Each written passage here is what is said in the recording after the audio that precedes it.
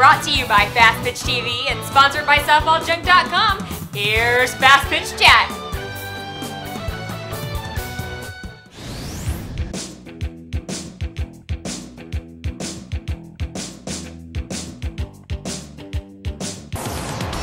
Welcome to Fastpitch Chat.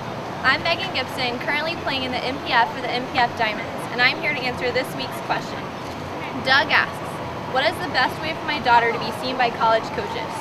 The most important thing for you to do is make sure your daughter gets on a good summer ball team where she will be seen. Make sure the team's going to play in exposure tournaments that college coaches will be at. Secondly, you want to make sure that she will play on that team. You don't want to put your daughter on a team where she's going to be sitting the bench all year and not get any exposure at all. Third, you want to go to as many college camps as possible. That way, you can talk to the college coaches on their campus without ever giving a visit or anything. And your kid can be seen by as many college coaches that will be working that camp. Thanks for watching, and send your questions to fastpitchtv@gmail.com.